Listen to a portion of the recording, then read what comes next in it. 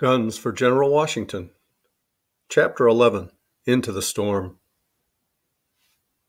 On Christmas Eve, Henry Knox got his wish. It finally began to snow. Fat, white flakes fell steadily, blanketing the trails and adorning the branches of the pines. Early Christmas morning, the men rolled out of their warm beds, washed up, ate a quick breakfast, and harnessed the animals. Eager to begin, Henry gave the signal, and the guns crept slowly out of Glen Falls.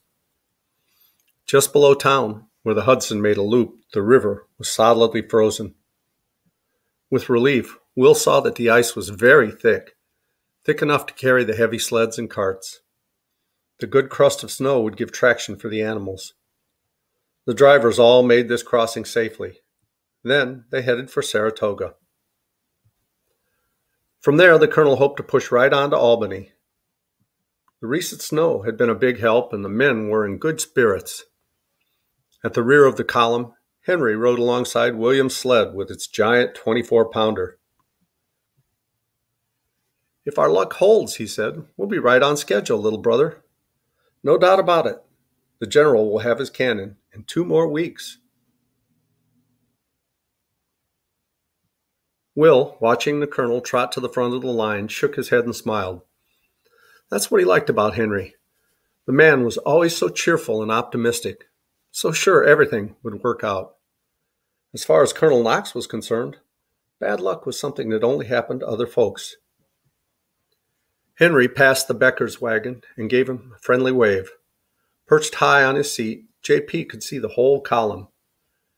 Craning his neck, he could even spy Will Knox, whom he admired, bringing up the rear. The drivers in their gray scarves and caps, and troopers in their blue tunics, the guns of iron and glowing brass, the sleek muscles of straining horses, the shiny leather harnesses, the brown oxen bending under the wooden yokes. Everything stood out crystal sharp against the dazzling snow. John P. Becker decided he'd never seen a grander sight. When they reached Saratoga, the tired men received a welcome much like the one at Glens Falls.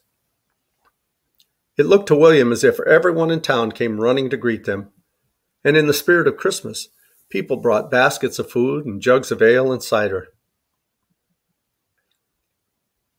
The next morning, the men started out again, but as they moved through the Hudson Valley, leaving the Adirondacks behind, their luck changed.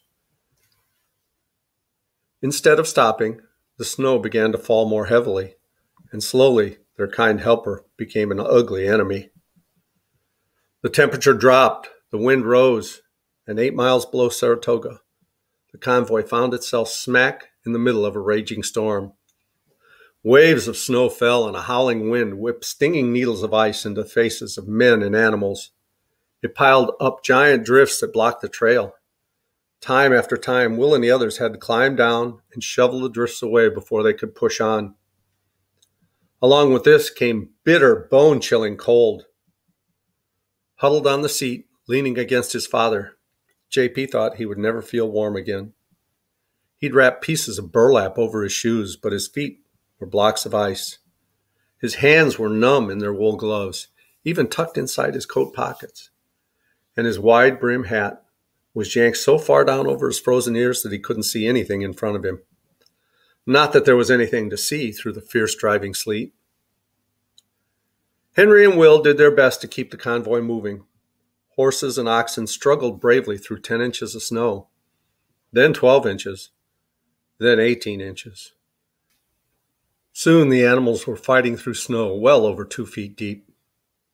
At that point, though the solid oxen still tried to move, the horses could not go on. Strain as they would, the snow was simply too thick.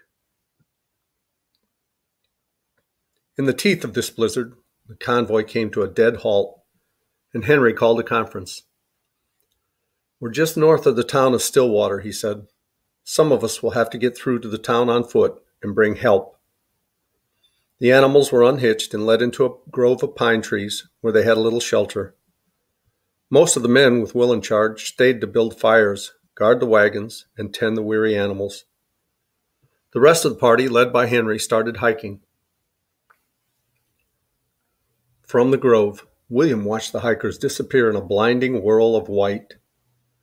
For the first time during the trip, the young soldier felt a pain of doubt, a nagging feeling that they might fail. He fought the unpleasant feeling, but it kept returning to torment him. Standing there with sleet stinging his face, he began to wonder if their noble train of artillery had finally come to the real end of the line. And we'll read chapter 12 next time. Thanks so much for listening. As Tigger says, ta-ta for now. Love you guys. Bye-bye.